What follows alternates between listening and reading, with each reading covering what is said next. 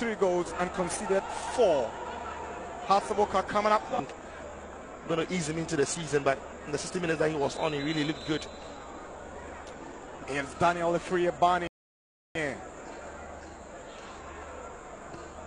Amankwa.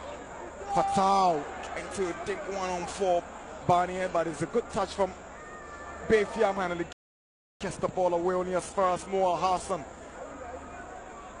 There's a foul on Amankwa Baafi. A pass from someone who was a ping into Kofi Koji. Unfortunately, he couldn't control it.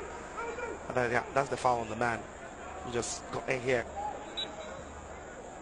It's a young man. He's coming with a lot of promise. Many have had good things to. Insobila has lost the ball to Amankwa. Now here comes Kofi Koji. And Saboche, lovely play. Getting to have an effect on the game a lot more, and he's got his goal for himself by making a very brilliant run where he could bend it. And I tell you what, those 2 chances he made.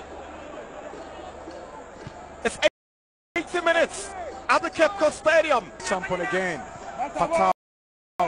Timely head our way. And here is Baafi Amankwa, 2 entrants in the season's league squared off.